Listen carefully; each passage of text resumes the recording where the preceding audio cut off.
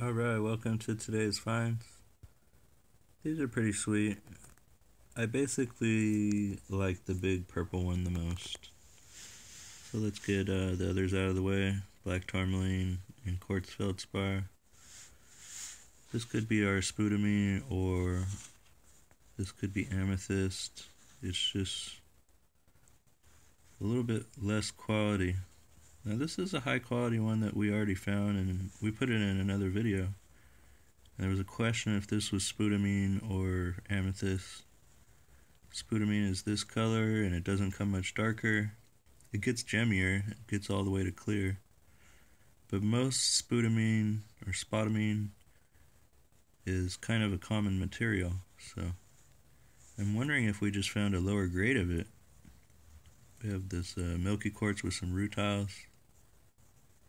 Rose quartz has rutile in it, so I'm wondering if this is a rose quartz. It's a little purple. I wouldn't call it a rose quartz.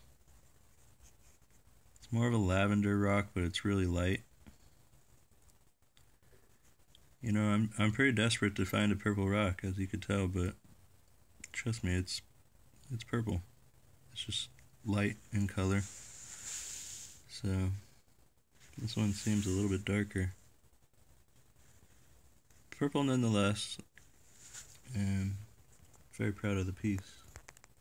Totally worth it.